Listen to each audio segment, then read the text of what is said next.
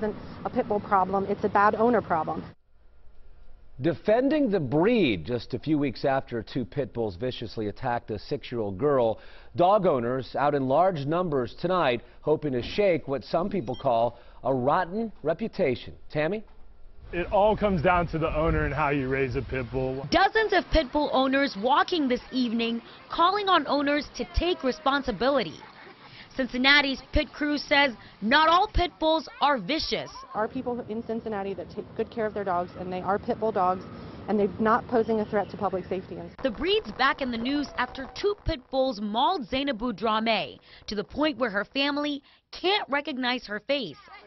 At the center of the walk is an effort to raise $1,000 to help with the little girl's medical bills.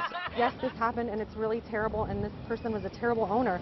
But in Cincinnati, we also have really awesome pit bull owners. The two dogs were guarding a criminal drug operation.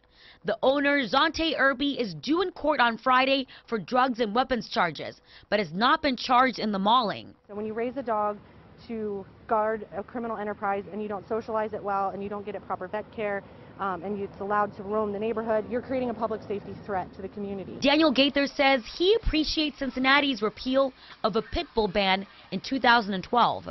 If you kill him with kindness, he's only going to be a little snuggle bug and love you and just come up to you and be happy.